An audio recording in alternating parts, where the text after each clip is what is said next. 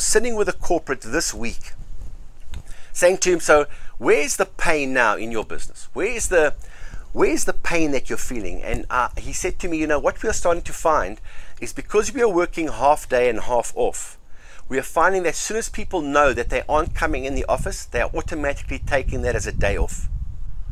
And we are noticing that things are starting to slip because the brain says, you know what, I'm going to get the work done by Friday anyway because I'm in the office tomorrow. So what I can do is I can just wait until tomorrow. But all of a sudden things needed to be done today or something needed to be logged today, and that now pushes things out. So they're starting to see the cracks of people starting to let things go.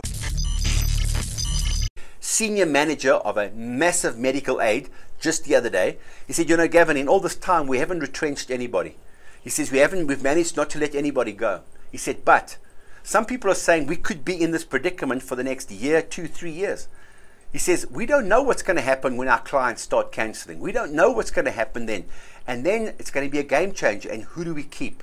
And when we do have to retrench people, we're looking for people who are outstanding. We're looking for people who are creative, who are innovative. Those are the people we want to change. So he says, we're not there yet.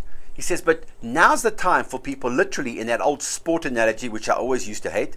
You've got to put your hand up and you've got to start saying, notice me, see me, because I'm part of the solution. I'm not part of the problem. I'm not bitching, whinging, and moaning every day.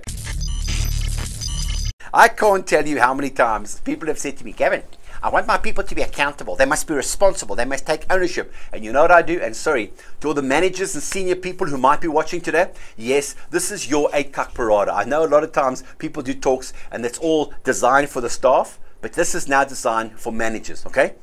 If you want people to be accountable and responsible, I've got a question for you. How are you holding them accountable and responsible? What checks and balances have you put in place to make sure that your people do their work? And when they don't do their work, do you hold them accountable? Because people thrive and flourish on being held accountable. Please remember that. People need to know there are barriers and boundaries, because without barriers and boundaries, children don't grow up well. Without barriers and boundaries, there's chaos. We are living in a country today where nobody is being held accountable. And that, I think, is the biggest problem facing the country today. And the funny thing is, we sit on a Sunday night and watch carte blanche, don't we? And they show you the municipalities falling apart. They show you the hospitals falling apart, and SAA, and the trains, and we sit there and go, they should hold them accountable. They should. And then we look at you and say, okay, your son didn't make his bed this morning. Did you hold him accountable?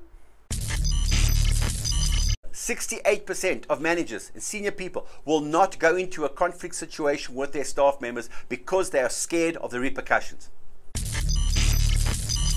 Do you get that your staff member joined your company because they signed up for what I call undercover management? In other words, I want someone to check what time I come to work every day. I want somebody, HR, to make sure that I don't overstep my bounds and treat people with respect. I want the finance guys to see that I don't spend too much money. I need somebody to make sure that I log on at a certain time. So please, you have to keep holding people accountable.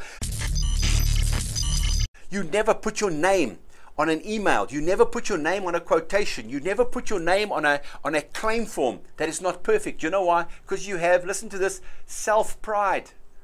Your name is going to go out and that work is not perfect. And if that work is not up to my standard, it's not going out. You know why? It doesn't matter what other people think. It matters what you think. It matters what you think. Why? Because every day you're having this conversation, this, I don't know, maybe it's not, you're not aware of it, but this conversation on a subconscious level that checks everything you do. That's why that whole saying of you have to look at yourself in the mirror in the morning. And the reason you do that is because you need to know that you've done the right thing. Got it?